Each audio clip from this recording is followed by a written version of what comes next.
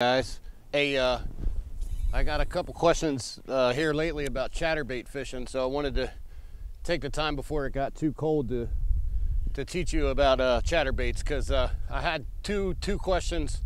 Two different people asked me my favorite retrieve for a chatterbait, so I'm going to go through that real quick and then show you guys how I fish my chatterbait. So first of all, a chatterbait's going to be best when it won't come through wood very good. So chatterbait's going to be dominant in grass. Anytime you're around grass, it's going to be dominant. So I wanted to find a little bit of grass that was still left and show you exactly how I do it. First of all, I throw it on a pretty big rod and reel. This is a 7.4 medium heavy, fast gear ratio. It's a 7 to 6 to 1.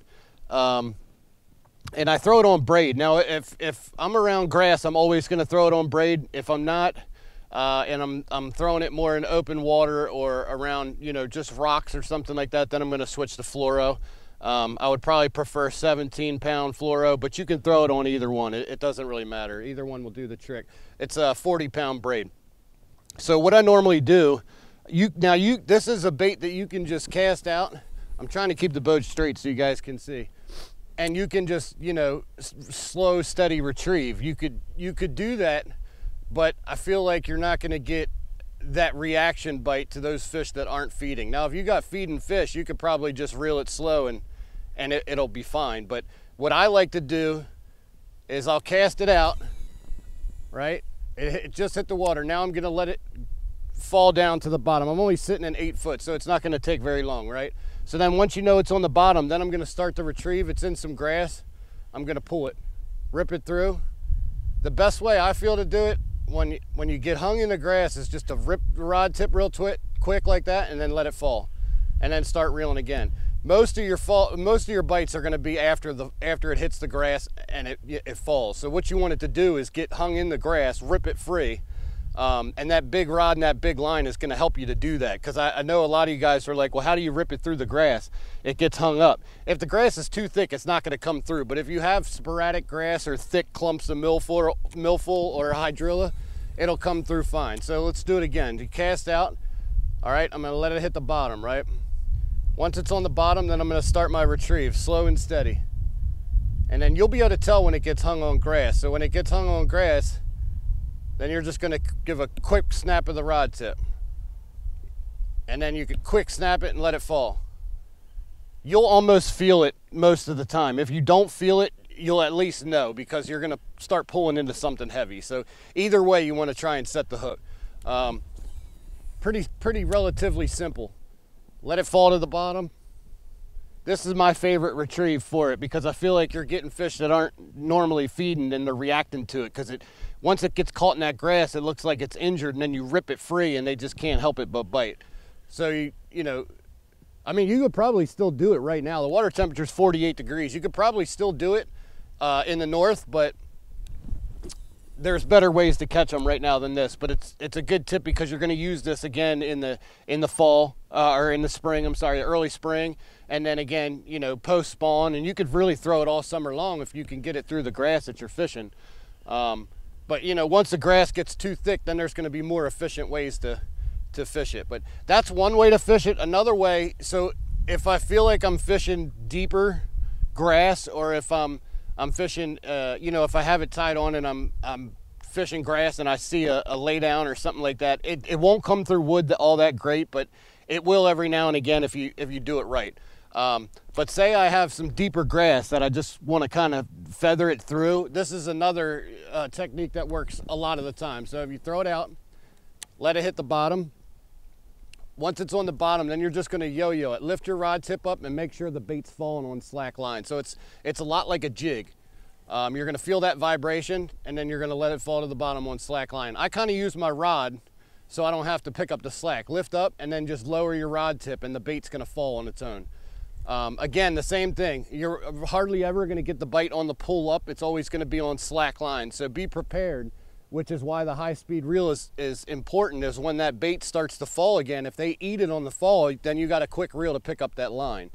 So that's another important way that you can fish it. So just in recap, let's go over it real quick.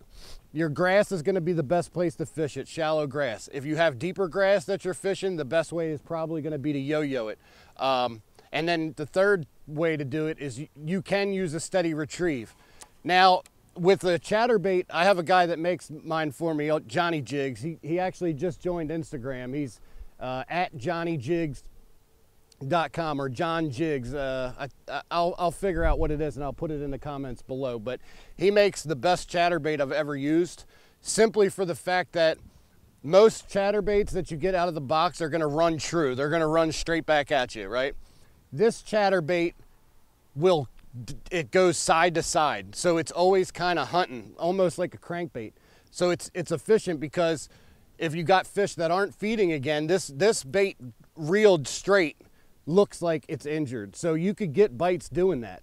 But again, your hookup ratio and your bite ratio is going to be much better if you're ripping it through the grass. So I'll show you guys all three ways once again, one last time, and then and hopefully that answers your questions.